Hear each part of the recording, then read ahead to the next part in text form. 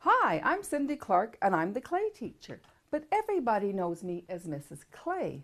With Mrs. Clay and Clay, it's Clay Day. Every day is Clay Day.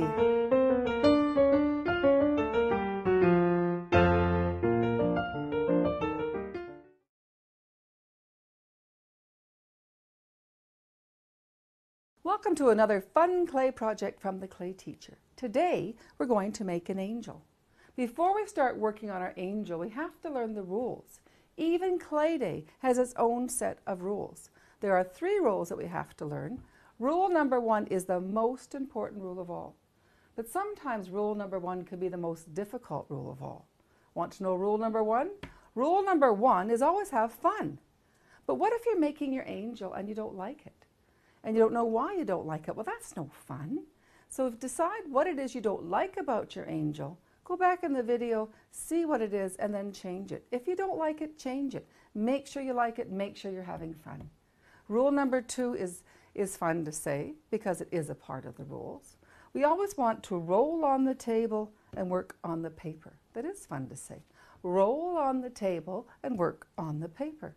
If we don't work on the paper, what's going to happen is it's going to stick to the table. You'll have to scrape it off and start over, and that's no fun.